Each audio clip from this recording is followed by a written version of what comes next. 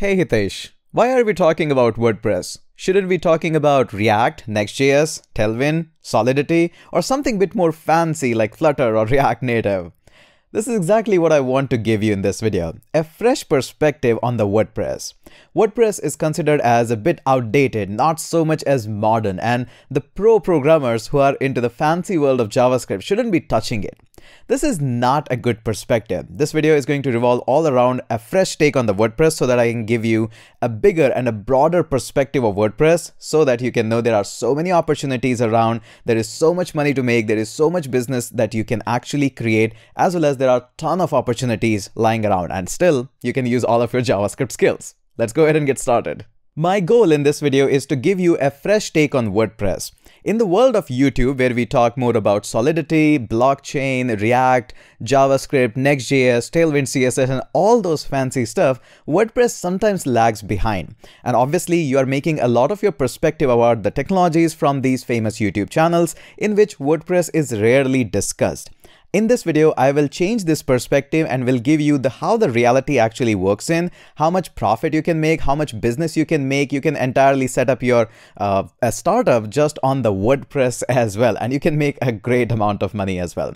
Also, it's not really outdated. It's not like you're always going to be using PHP or something. People are using the cutting edge JavaScript and all those server-side rendering and pretty much every technology in the WordPress as well. How do I know? We use it actually.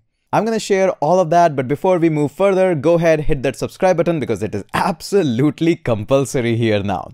Also, I would like to give a big shout out to Hostinger for sponsoring this video. Thank you so much, Hostinger, for sponsoring this video. It helps me really to produce these high quality videos and create more crash courses so that I can teach people more effectively and more efficiently. So big shout out to Hostinger. I'll come back onto that in a minute, but first, let's come to the topic. First, let me bring your attention onto the world of WordPress by saying that in the world of React, we know that Next.js and Gatsby, these are really very competitive edging, and they are kind of a state of the art as of now and highest in the modern of the tech. And on the blog of Gatsby, they use WordPress. So there is something about the WordPress which is missing, which is not in the topic of discussion, and we need to bring that in. So now that I have your attention that guys like Gatsby, who are always working on the cutting edge of React and building on top of the React, are also using WordPress. So what is all there and what you should know all about the WordPress? Let's go ahead and get started. Now, first and foremost, you need to have an open perspective. WordPress is not outdated. It is absolutely fresh, absolutely new, and some of you might be surprised to know that it still holds 43% of the market share of the entire website. Goddamn 43%, and it has been rising since last 4 or 5 years. Now, WordPress is not something which is used by a hobby blogger or something. It's not like that. It is being used as a full-blown content management system, and you might have used other content management system as well, but the way how WordPress is performing, it is remarkable. Not only the small kind of a hobby blogs, it's being used in the full-fledged e-commerce store and a ton of other things as well. So first, get this perspective out that it is dated, it's not being used, it's not cutting edge, it is absolutely fresh, absolutely new, and still the dominant player in the market. And whenever there is a dominant player in the market, you cannot avoid it. Let me give you more example on this one. For example, we don't have that much of dominance of iOS in India, but the dominance of iOS is pretty much high in the United States. So if you're planning to launch a startup in the United States, you gotta go onto the iOS train and you need to launch your app on iOS. Similarly, in India, in the world of United States, the Android is, secondary thought. But in India, if you want to survive and if you want to launch your startup, Android should be your absolute first priority. And why is that? Simply because of the market share. Now that we have established a fact that market share plays a very important role in setting up a business or a startup, you cannot ignore WordPress. But the way how WordPress was used like 5 years ago or something, this has changed entirely. Now WordPress is majorly used as headless CMS. And great question, what is a headless CMS? Now in early days, WordPress was used as an entirety of one thing. You are going to be using it as a backend, you're going to be using it as a front end. But sometimes people have faced that there are some issues in rendering all the pages from the database of the WordPress. So nowadays what people do is they use it as a headless. That means there is no front end of the WordPress. You can just log in into admin panel, you can post your content, edit your images, or you can just list more products for the selling and do everything that you want to do.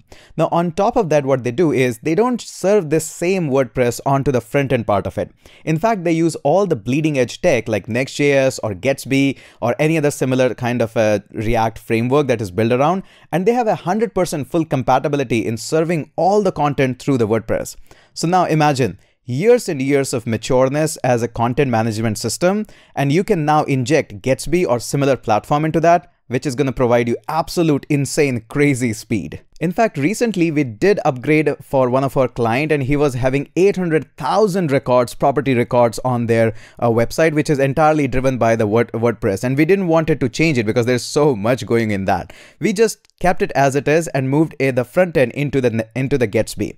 It was fantastic. The speed that we got, the server-side rendered pages, all the SEO optimization, it was blasting speed. And that with the 800,000 records, property records that needs to be listed, oh boy, the speed, we loved it. Now, obviously, I do understand that Gatsby a bit more edged towards the WordPress. It provides out-of-the-box solution. Even you can create a starter project, which is going to have all the settings for WordPress. There are a lot of plugins with that. And that's why you're going to see in the community of the WordPress and people who are working on the WordPress, they tend to lean towards Gatsby more, but it's not really drastically different from Next.js or even core React.js. They are all built on top of React. So you'll be absolutely comfortable in working there. Now moving into the business side of it. So obviously you are a programmer, you have your skills in JavaScript, and now you have realized that you can actually use that in WordPress. So it is absolutely relevant in 2022 and further years as well.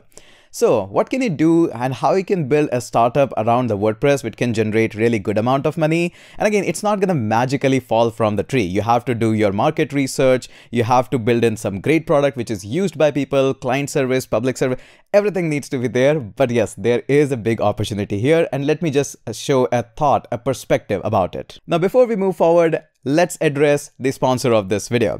So a big shout out and thanks to Hostinger. We have been enjoying Hostinger services even before I got in touch with them. So they are absolutely fantastic. And one thing that I absolutely love about them is they have now their data centers in India, which is sometimes a lot of requirement for us.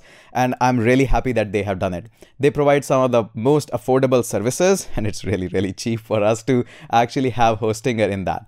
They provide you India-specific pricing that I absolutely love. I'll show you their pricing and a couple of details as well. And you can also use the coupon code Hitesh7 to get an additional 7% discount in case you want to buy something. Now, Hostinger provides you some of the hosting services as well, and you can go for WordPress Hosting India. And if you'll go for that and look for the pricing of the Hosting India, it's really, really awesome. You can just get a 69 rupees for one of the website. If you want to go for a cloud hosting, you can host up to 300 websites, so 300 clients for you. That is really, really good.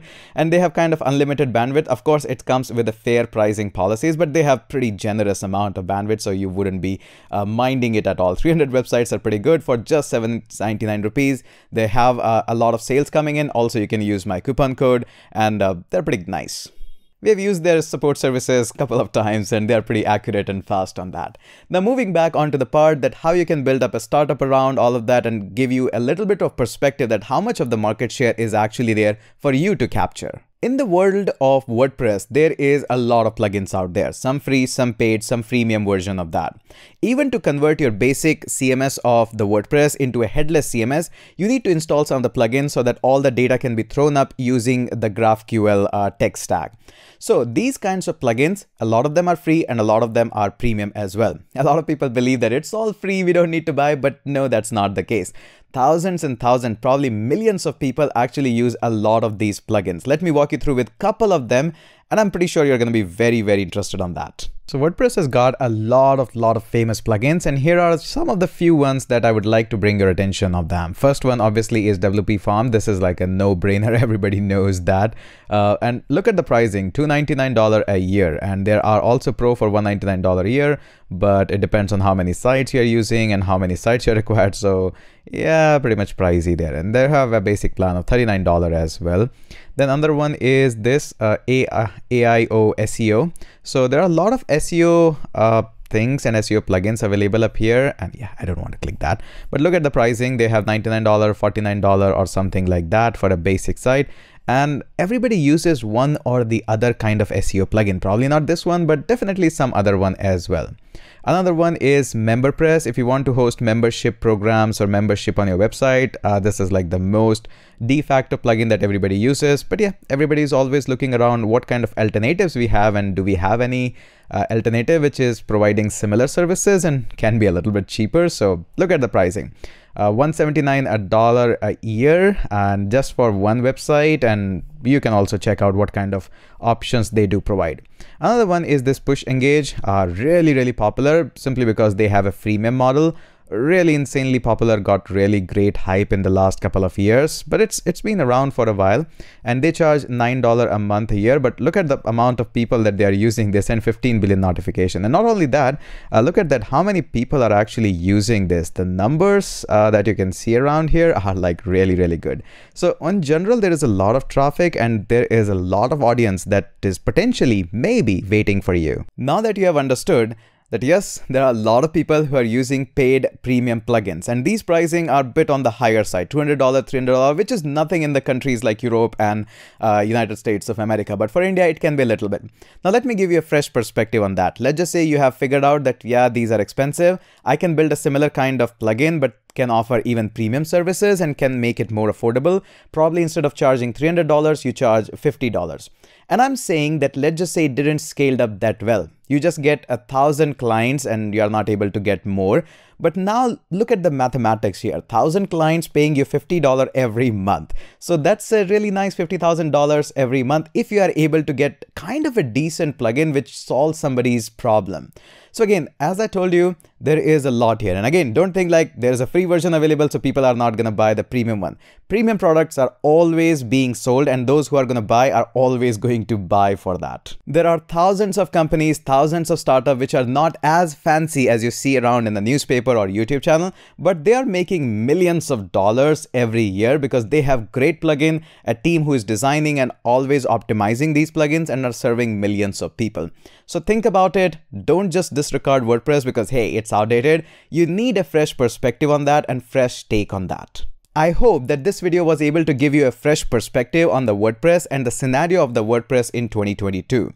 I hope that this video will help you to think about that what you can build next, and maybe your startup scale up really amazingly. Maybe I'll get an iced tea too. So that's it for this video. Hit that subscribe button. Go ahead, check out the Hostinger as well. Use the coupon code Hitesh7 in case you are planning to buy anything as well. Again, big shout out and thank you so much, Hostinger, for helping me in creating these awesome videos.